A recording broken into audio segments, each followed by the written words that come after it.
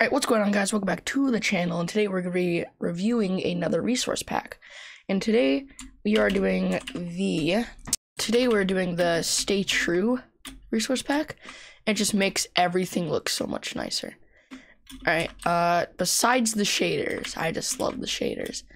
And so basically, it just adds so much to like plants, basically like all the textures. As you can't really tell that much from these, but oh, here. As you can see, like, look at the oak log, it's so much different. And look at these leaves. Look at these leaves, dude. They add so much to it. It just alters the resource, it just alters the texture of everything. And let's just go to this village real quick. And it just makes everything so nice. I'm not sure about, like, villagers, but look at this door, it's awesome. Hay looks okay, whatever these are, melons, those I don't really like that much. But, yeah, it just, look at this villager man, oh my god. Looks so awesome. And I just destroyed his crop, I'm sorry.